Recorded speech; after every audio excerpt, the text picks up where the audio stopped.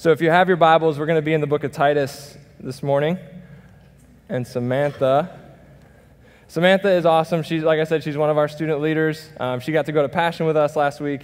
We had an awesome time. Her and her mom are like all in for Kingdom students. They're totally invested in this thing. So she's going to kick us off. Titus chapter 2.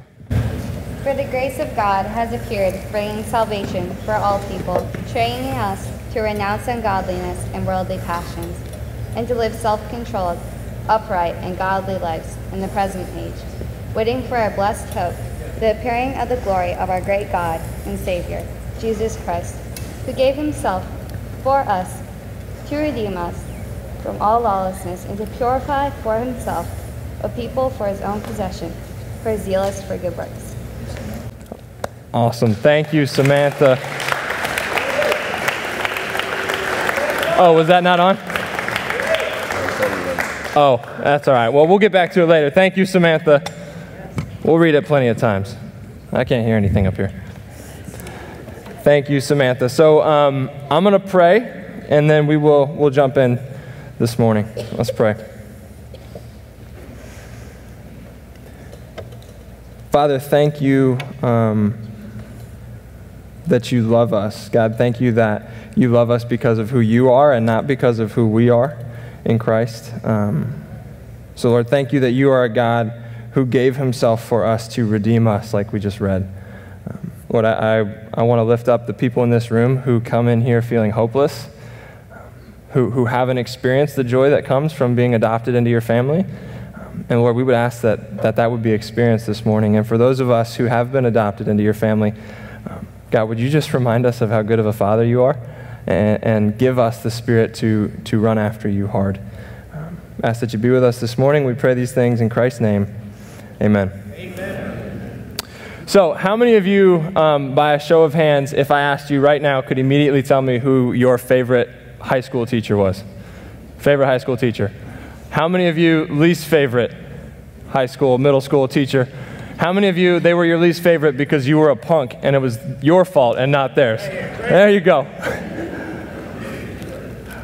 So here's one of the things that I love about student ministry is it seems like the teenage years are super, you're super impressionable. They're super kind of formative times. And so when it comes to student ministry, like we get to preach the gospel into a time of life that can kind of put a drastic impact on where you go, if that makes sense. Everybody seems to remember kind of the details of their teenage years, whether good or bad. And so to get to be a voice and to preach Jesus into that and maybe set somebody on a course following Jesus for the rest of their lives is like a really exciting ministry to be a part of. And so you guys know, I wanted to share a little bit of my experience with student ministry. I grew up in Merritt Island, Florida, Cocoa Beach, just a couple hours north of here. And we were always in church growing up, church family, like there on Sundays. And when I was in 7th grade, one of my buddies from school invited me to go to the student ministry at our church, and I hadn't been. And so I asked him what it was like, and he was like, yeah, it's fun. We do like songs, and there's a message, and then we play basketball and eat pizza. And I was like, yes, I'll go to that. And so I started going, and I enjoyed it, and I kept going back, and started to make some friends. And as I sat under like the teaching of my youth pastor, I began to sort of like understand the gospel, and God began to do a work inside of me. And there was something I could tell like about this guy, that he had something that I didn't have, and I wanted the gospel for the first time because God was beginning to work in my heart. And man, I put my faith in Christ in 7th grade, and I started meeting with my youth pastor, and he baptized me that year. And God kind of quickly started putting in my heart, like, I want to do what he does. Like this guy has had such God has worked so much through this person in my life. Like, I can't imagine doing anything but like doing that for other people in whatever capacity. And so God started to call me to ministry pretty early. And we did, like, man, we had an awesome time. Like, I loved it. We did crazy fun stuff. We did discipleship things. One of my favorites that I will never forget is we did these things called Friday Fridays during the summertime. And we went out to the field one time, and we had a filth fest. And it was disgusting, and it was amazing. And when you're in 7th grade, like a filth fest, like we had 1,000 people there. That's what people want to do. So we go out to the field, we go out to the filth fest, and we have like all this stuff set up. We have a giant food fight on the field. We're throwing spaghetti. Like they have us running through tires that have like sardines in them. Like it's just gross and amazing. Like the crown jewel of that event was an ultimate Frisbee game. Only when we split up teams to play ultimate Frisbee, and they go in the cooler and they pull out, I kid you not, this could not have been legal, a dead octopus. They pull out a dead octopus, and this was the Filth Fest Frisbee. And so we split up on teams, and we threw a dead octopus. And for those of you that have seen a dead octopus flying through the air, it's majestic, you know. But maybe if you haven't, like, this thing was flying, like, the tentacles would just, like, they would spread out, and it was huge. It was like this big around, and it was like, oh my goodness. And then, like, on the receiving end, it was not as majestic. I caught it a couple times, and then I learned, like, don't catch it. That's a bad idea. But I caught it, and it, like, the tentacles just, like, all around you. And it was amazing. It was amazing. So we did the crazy, we did the fun well, and we enjoyed it. But man, my youth pastor discipled me. Like he took me and a couple guys out to breakfast before school sometimes, and he'd buy us breakfast, and we'd go through the Word, and it was kind of like a DNA.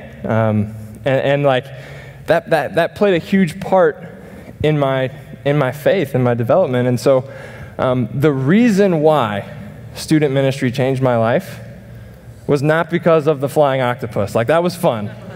But the reason why student ministry changed my life was because I was discipled.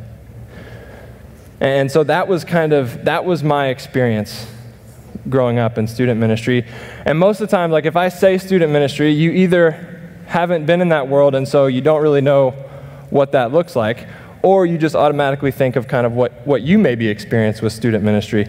And so as I was getting ready for this message, I came across this article, and it was on the Gospel Coalition website, and it was written by a teenage girl who just completed, like, had just gone through student ministry. So she's like fresh out, still a teenager, and it's called 4 Things That Teens Need from Your Church. 4 things that teens need from your church. And she starts with this quote: "Statistics claim that 70% of teens will stop attending church after graduating from high school." That's a big number. 70% of teens will stop attending church after graduating from high school. And there's a sense in which, like, student ministry had its, like, heyday, and everybody had these huge, crazy student ministries with hundreds and hundreds of kids. And the idea is that we're very much going away from that now, because people are leaving the church, students are leaving the church after high school. And so this girl that wrote this article, she knows that, and she's fresh out of student ministry, and she kind of says, hey, here's what I think we need to remedy that. Number 1, she says, we need to hear the Bible. And don't give us an abbreviated version of it. Challenge us to read it for ourselves and to model a lifestyle that is centered on God's Word. Number 2, we need to hear about sin. The church needs to clearly tell teenagers about sin, not in a bombastic way, but in a loving, firm, and biblical manner. Number 3, we need to hear biblical truth on cultural topics. Cultural topics that are being, like, force-fed to us by society 24/7, that they're not shy about. She says we need the church to speak into those with boldness and with love and with truth. But it's the sense of, if we ignore them, not everyone will. And so either truth is going to be preached, or we will absorb what the world tells us. And then number 4, we need to hear about radical transformation and obedience. This is from a teenager. She says, we need a gospel and a theology that will outlast shifting sands and temporary feelings. We need to build our house on the rock of Jesus Christ. And that gets me pumped up. Like that is awesome. That is awesome, because I think a lot of times we really celebrate and emphasize like the filth fest, and we maybe aren't quite as good at discipleship, and what that leads to is a big party, and then people say, hey, well, I can have fun other places too. I don't need to go to church. And so what she's basically saying is this: give us the real stuff. Don't sugarcoat it. Don't try to edit it. Don't try to boil it down for me. Like, I want more than pizza and dodgeball. Like, those are great. Give me those too, but give me the real stuff.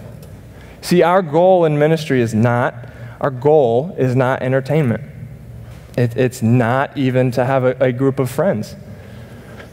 We will do fun stuff. We will have friendships in the church. Jesus loves those things, and those things are great, but that is not our goal. That is not our purpose. Our goal is the real stuff. The stuff that outlasts our feelings, that outlasts what culture says at this moment, and that's the gospel. That's the gospel. And so our vision for Kingdom students is that we would be a family of students who know and experience the gospel. Who know and experience the gospel. To know the gospel, to be taught doctrine. Like we just said, to preach the Bible, to inform about sin, to understand who God is, to understand who God says that I am, why I believe what I believe. We have to do that work of understanding and unpacking the gospel. And then secondly, we don't just want to make little Christian robots who know all the right answers. We don't want to just hear it. We want to experience the gospel. I want to experience the Holy Spirit. I want to walk with Jesus. And so that's the work of the Spirit. And so all I can do to that end is I can pray constantly that would take place. We can set every opportunity for students and for people in the church to engage with Jesus. And so that's what we want to do. And so essentially that idea of knowing and experience the gospel, that's essentially discipleship, right? That is discipleship. And that's our whole mission. That's not just our mission, that's the mission of the church, is to make disciples. Matthew 28, 19 and 20 says this: "Go therefore and make disciples of all nations, baptizing them in the name of the Father and of the Son and of the Holy Spirit, teaching them to observe all that I have commanded. And behold, I am with you even to the end of the age." So this idea of discipleship is the process of becoming a committed follower of Christ. That's what God has given the mission of the church to be. That's what our mission of the student ministry is to be. That is the good stuff. That is the stuff that changes lives. That's what we are to focus on. That's why we've joined with Church United. That's where Vision 2020 comes from. To evangelize South Florida, to go and make disciples. To go and make disciples. So, this morning we're going to be in the book of Titus, like Samantha introduced us to. And so, just a little bit of context on Titus. Here's what's going on. This book of Titus is very similar to 2 Timothy that we just finished studying a couple weeks ago. This is a letter written by Paul to another pastor. He calls him a beloved son in the same way that he called Timothy a beloved son. And so this is a pastor who Paul cares for. This is a pastor who is a co-worker of Paul. Like he knows him, he's in the trenches, and he's mentioned a handful of times in the New Testament, but really outside of this book, he's not like a super prevalent character in the New Testament writings. And so Titus was in a place called Crete. He's on the island of Crete, and Crete is well known.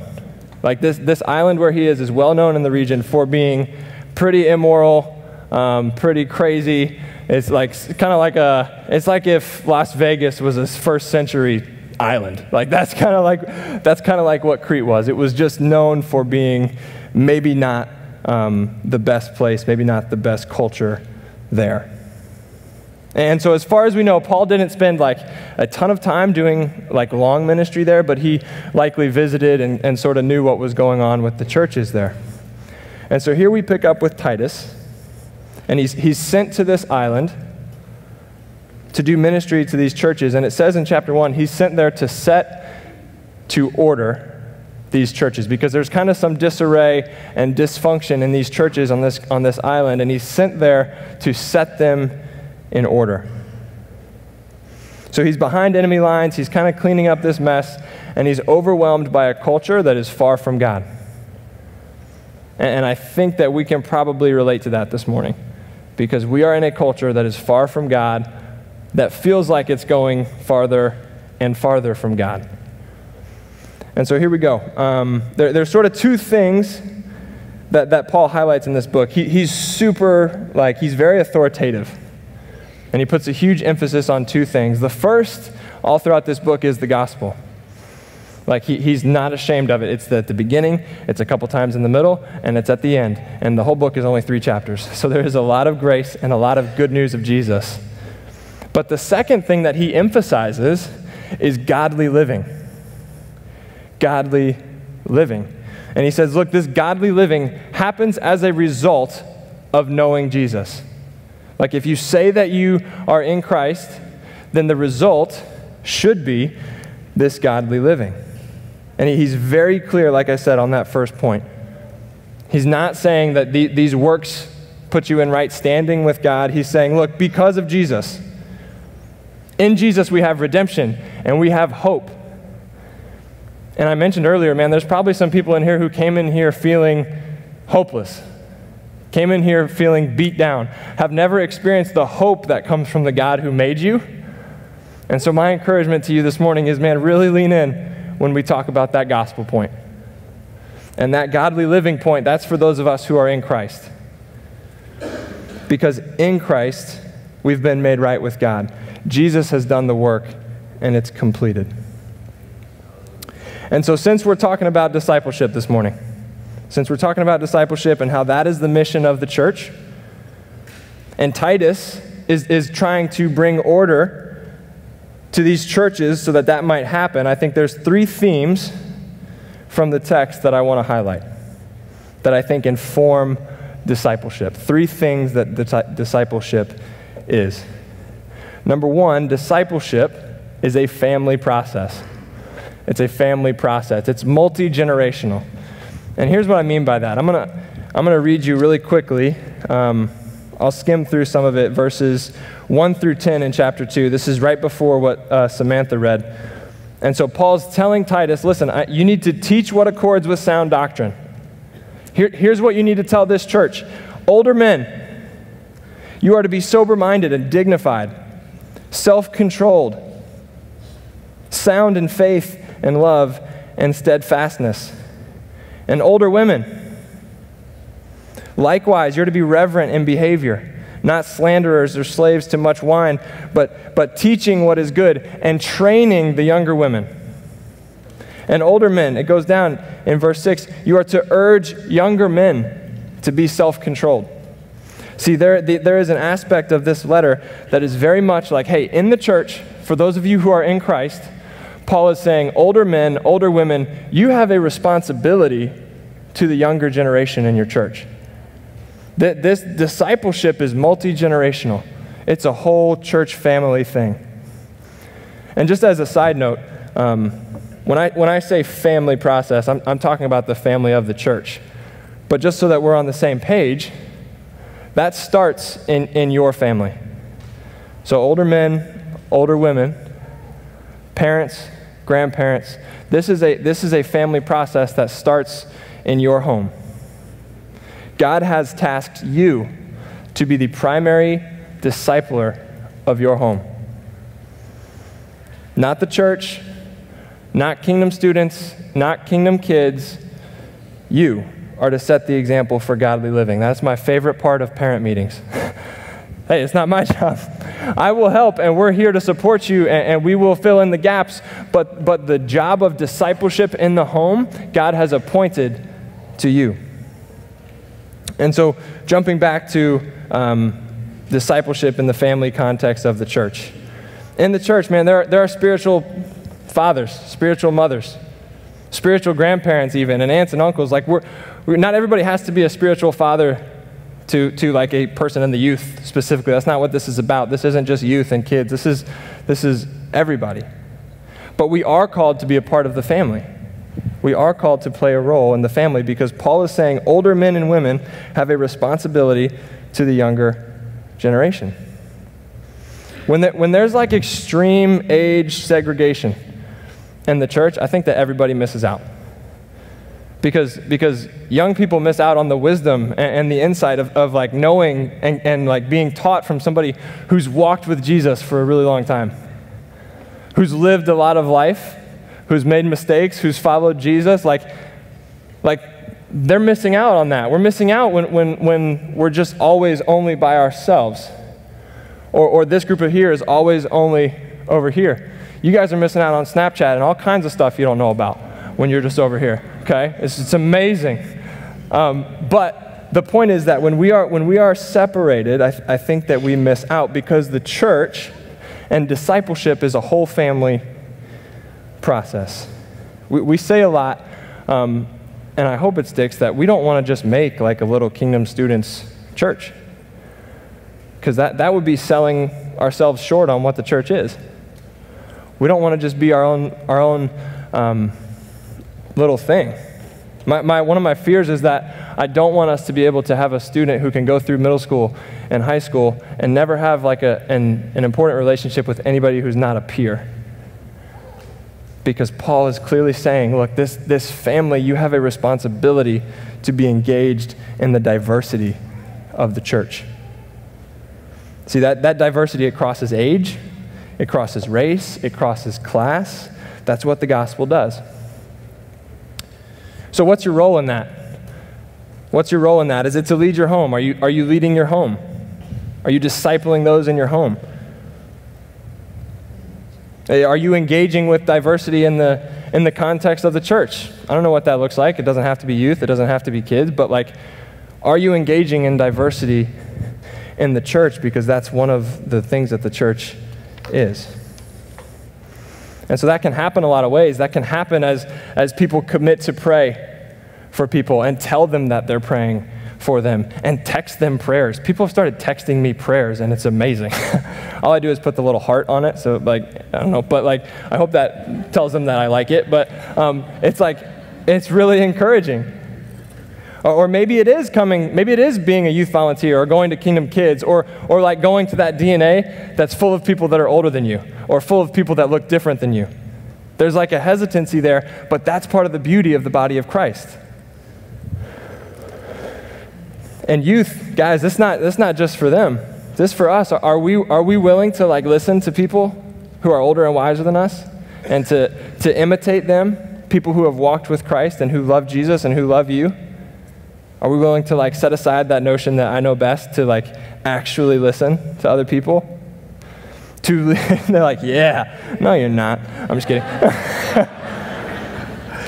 But like even to lead by example. To set an example for the believers. That's something we talk about a lot. Like Samantha, getting up here in front of the whole church and reading the Word of God. There's a lot of people in this room who wouldn't do that. How old are you? 13? 13 years old. Getting up, setting an example for the believers. That's what I'm talking about. So number one, discipleship is a family process. It's multi-generational. Number two, discipleship is a training process. It's a training process. These are the verses that we read earlier. I'm going to read 11 and 12 quickly. For the grace of God has appeared, bringing salvation to all people. And when he says all people, that's not like a universal, everybody's saved. That it's very clear he's in the context of talking to the church here. So grace has appeared, bringing salvation to all people, those in Christ. And that's not the end of the sentence, but it continues, training us to renounce ungodliness and worldly passions, and to live self-controlled, upright, and godly lives in the present age. And so this is the same grace.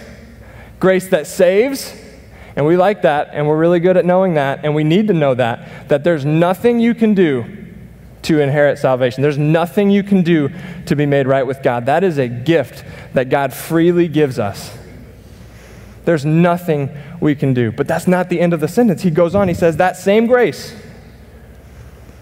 trains us to renounce ungodliness and worldly living and to live towards self-controlled, upright, and godly lives. Same grace trains us. Have you ever been trained in something? Have you ever been like pushed or worked or stretched or pushed to your limits by like, you ever done that? Yes. It's the worst. It is the worst. We've started working out. Yeah, you know this is coming. With Brendan and Nathan, we've started working out in the mornings. And I like it sometimes, but most of the time it's the worst. It's like crazy early, and we're running, and we're like lifting weights and stuff. And I used up all my good excuses on the first week, and now I don't have any more, so I just have to keep going. And John O'Brien was talking last week about how I started running this week, and then I went and ran 9 miles. And I'm like, who does that? Who starts running and is now running 9 miles like 3 days later? And he's like, yeah, it was hard. I'm like, yeah, it's hard. But because I ran 2 miles this week and almost went to the hospital. Like I wanted to go. It was so humid. These guys are like way out in front of me, and I'm like, just go. It's fine. Like, it was terrible. It was terrible. It was a very humbling experience. I hope no one drove by. And all I could think about was John running 9 miles, and I'm like, I hate that guy. But for real, like these dudes, they push me, and we hold each other accountable, and we do what we really, most of the time, probably don't feel like doing. And yet we hold each other accountable, and we do it anyways. But that's usually not the approach that we all take to discipleship. That's like an over here thing, and then discipleship, maybe we don't treat it in that same way. Because when we hear things like hard work or like discipline, a lot of times we start to get theological alarms going off in our head. Like, whoa, whoa, whoa. This is not works righteousness. This is about Jesus did the work, so I don't have to. And we get these alarms, and those are good alarms. Those are good. That means that we understand the gospel. But hear what I'm saying. These are two different things. See, no amount of work or good deeds can ever put you in right standing with God apart from Jesus. No amount of discipline, no amount of really pursuing God. Apart from Jesus, we are hopeless. Apart from Jesus, we're hopeless. When it comes to salvation and being made right with God, works don't work. We're sinful, and God is so good that sin can't be in the presence of God. And so he had to send his son to take on our sin and to pay for it so that we could be in his presence. That's the good news of the gospel, and nothing we do can earn that. That is a gift, that we inherit that perfect standing with God. No amount of good work does that. So what are we talking about? To be trained, to be disciplined. And that's when we got to remember, Paul surrounds these passages of hey, don't do this and do this. Paul surrounds those with the grace of the gospel. This happens in light of what Jesus has done. This is a result of first being made right with God through Christ. First having that salvation, being adopted into his family. The fact that God's favor was freely given to you when you didn't give a rip about God and you wanted nothing to do with him. Grace invades your heart and causes you to come to God. That's a gift. And then he says, when you receive that gift, the result, that same grace that gives me salvation gets to work inside of me. It gets to work putting sin to death. It gets to work following Jesus. That's that same power. That's the same power, and that's hard work. And a lot of times we're really bad at it. But that's God-honoring work. And a lot of time that work is opposed by the enemy. He doesn't want you doing that work. Because we like what's easy. We like instant gratification. We would rather we like those top two lines. Like, grace has given us salvation so we can live however we want to live. Paul does not say we live however we want to live. He says when you've received that grace, that Holy Spirit begins to work inside of you. Because discipleship, like we talk about discipleship is slow. It's not a lightning bolt event. It happens over time. It happens as you walk with people who are different than you. You train them. Jesus walked with his disciples for years. And there were times that there were those like, man, you still don't get it moments. There were ups and there were downs, but he walked with them. And we are called to take up our cross and to renounce sin. Paul says to put away, to renounce ungodliness, and to live towards godly living. And a lot of times we don't feel like that. One of the things my youth pastor said to me one time, and it was the first time I ever heard it, and I thought it was amazing. He goes, man, sometimes like I just don't feel like reading the Bible, but I do it anyways. And I was like, what? That happens to you too? Like I thought it was just me. I thought I was a terrible person. You're like, you work at a church and you don't feel like reading the Bible sometimes? Like that was so freeing. But he's like, man, sometimes like even if that's not what I feel, like I know the truth of who God is and what God has for me, so I'm going to pursue him anyways. And so that training, please hear me, that training is not in order to get to God or in order so that God likes you. That training is because God has gotten to you and you can't help but do anything else than pursue that God. Number 3, discipleship is a Jesus-focused process. Gospel-centered discipleship always brings us back to Jesus. I have to tell you, I had grand visions for this last point, and it was going to be so much different. And I wanted to call it a boomerang process, and I was going to bring a boomerang because a boomerang always comes back, and I was going to throw it, and it was going to be amazing, and you guys were going to get it. Everybody was going to get saved. I could see it in my head, and then I went and I bought a boomerang, and I threw it, and it went 15 feet up in the tree, and it didn't come back, and I was like, okay, I guess we're not doing that. That's a terrible idea. And also somebody would have, bad idea, would have hit somebody in the face. And it didn't even work because it didn't come back. Anyways, regardless, this is we're going to call it a Jesus-focused process because in discipleship, in pursuing Christ, like we're going to fail. But it always brings us back to the gospel. It always comes back to Christ. See, we are first made new by Christ in the gospel. And then that newness encourages us to be trained towards righteous living. And our imperfect execution of that task takes us right back to the top and right back to the fact that Jesus did the work for us. We are not approved of based on your success or failure to do that. So the last verse that I want to read for this last point is Titus chapter 3, verses 5 and 6. Listen to what he says. He saved us, not because of works done by us in righteousness, but according to his own mercy, by the washing and regeneration and renewal of the Holy Spirit, whom he poured out on us richly through Jesus Christ, our Savior. And the reason why I want to end with that is because that's how Paul ends.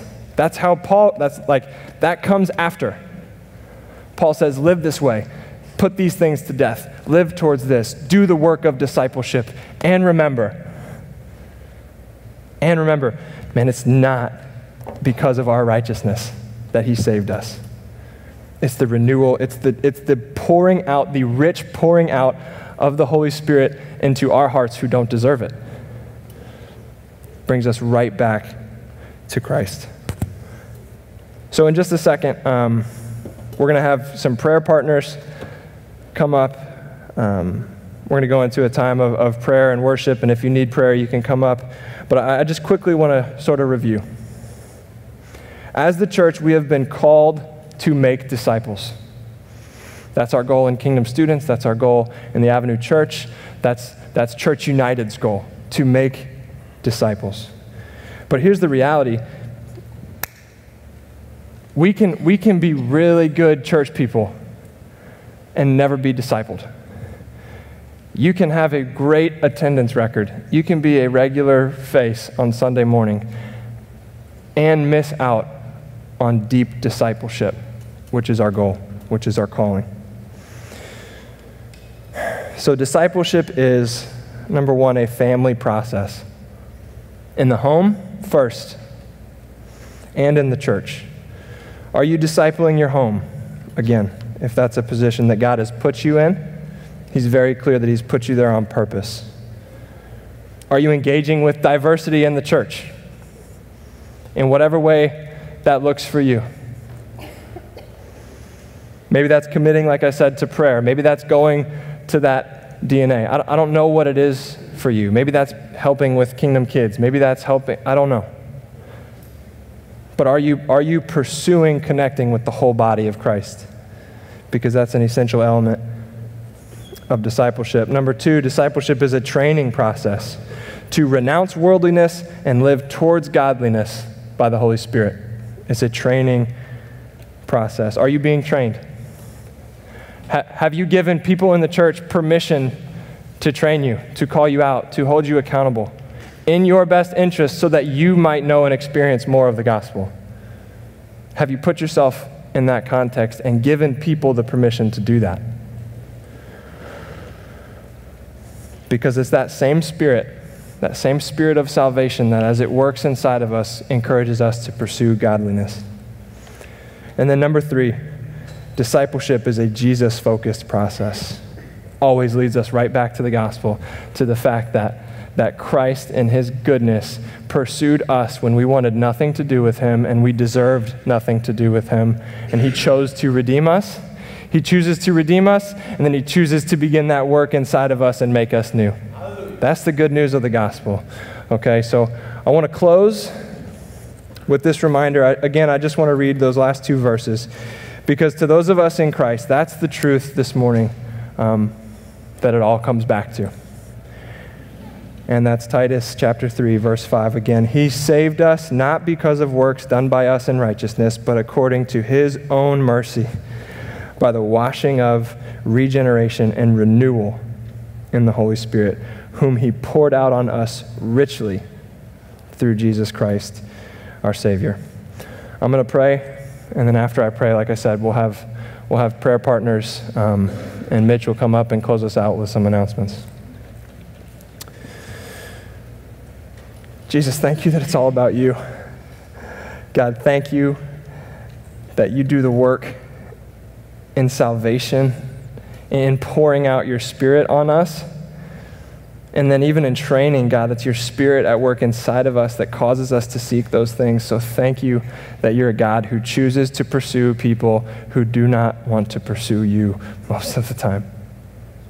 God, thank You for Your church and the way that You have established it, the diversity in Your church. Lord, I just ask that You would fill us with Your Spirit, that You would allow us to not just know, but to experience deep discipleship. And we pray these things in Christ's name. Amen.